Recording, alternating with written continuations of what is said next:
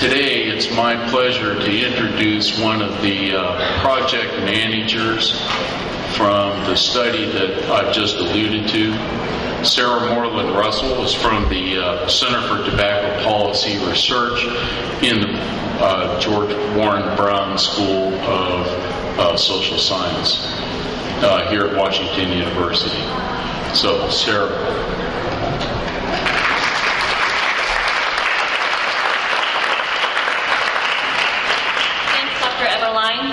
On behalf of my collaborators, Dr. Joaquin Barnoya and Nancy Miller, it's a pleasure for me to present the findings of this study.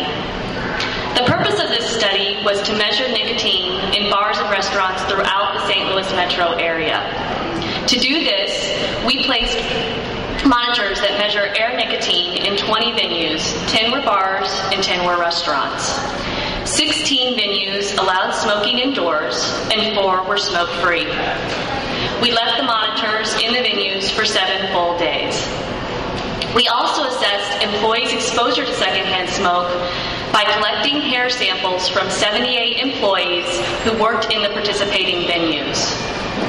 In addition, each employee completed a questionnaire that assessed health issues related to secondhand smoke exposure and attitudes regarding smoke-free workplaces. Since airborne nicotine can only come from cigarette smoke, it is a reliable, scientifically accepted marker for assessing secondhand smoke exposure. While airborne nicotine concentrations do not directly translate into individual health risk, it does prove the presence of secondhand smoke an established cause of cancer and cardiovascular disease. In the interest of time, I will highlight the most important findings from this study.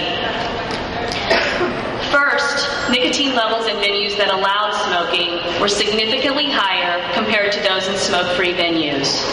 In fact, nicotine levels were 31 times higher in smoking venues. However, smoke-free venues still had some detectable levels of nicotine.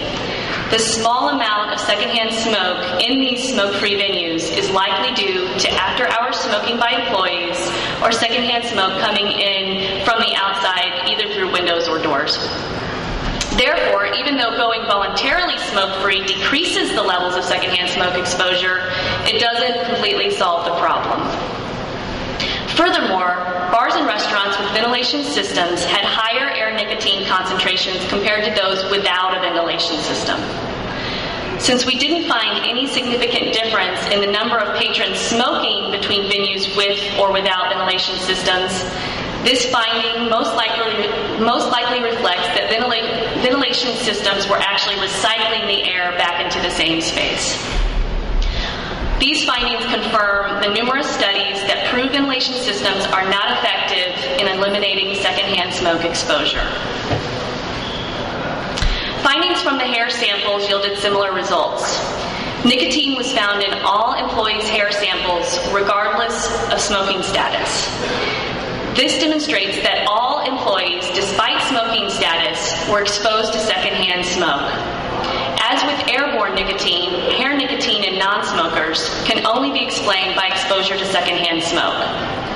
Coupled with the airborne nicotine data that I just presented, non-smokers' hair nicotine levels reflect personal exposure and increased risk of death and disease from secondhand smoke in bars and restaurants where smoking is allowed. Employees also reported smoking-related symptoms including cough, shortness of breath, and excess phlegm. Sensory symptoms noted include red or irritated eyes, scratchy throat, and runny nose. Non-smokers reported these symptoms just as smokers did, again reflecting exposure to secondhand smoke at the workplace. When asked about smoke-free workplaces, 62% of the employees stated they preferred to work in a smoke-free environment.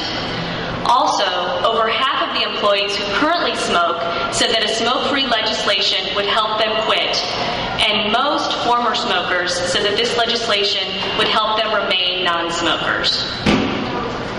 In conclusion, these findings are not terribly surprising. It is well established that the only solution to secondhand smoke exposure is to implement a comprehensive smoke-free law that includes bars and restaurants. However, this study yields the first local data that supports the implementation and enforcement of a comprehensive smoke-free workplace law in the St. Louis area. Employees in St. Louis bars and restaurants where smoking is allowed are exposed to high levels of secondhand smoke while working.